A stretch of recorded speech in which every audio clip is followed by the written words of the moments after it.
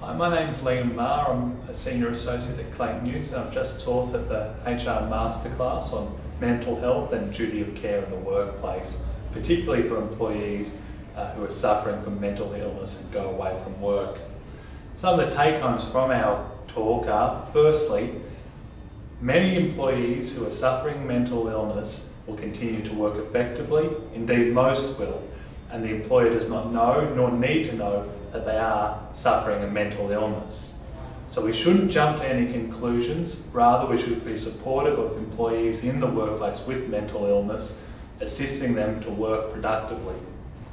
Secondly, however, things can sometimes go down a bad path, and we recommend that employers do look at their contracts of employment to see if they have express rights to send employees to go to independent medical assessments for an assessment of their fitness for duty or whether they can fulfil the inherent requirements of the role.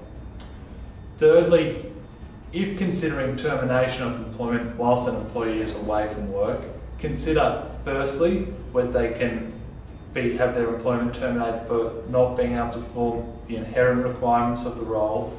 Secondly, whether they should be terminated for failing to comply with lawful and reasonable directions.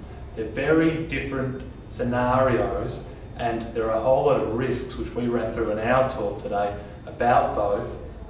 Fourthly, it's very important to show an empathetic approach to employees throughout this process. We are changing our attitudes to mental illness, and so at courts and the commissions demanding that employers show an empathetic approach, being patient, giving some reasonable adjustments to employees whilst they're away from work. Thank you.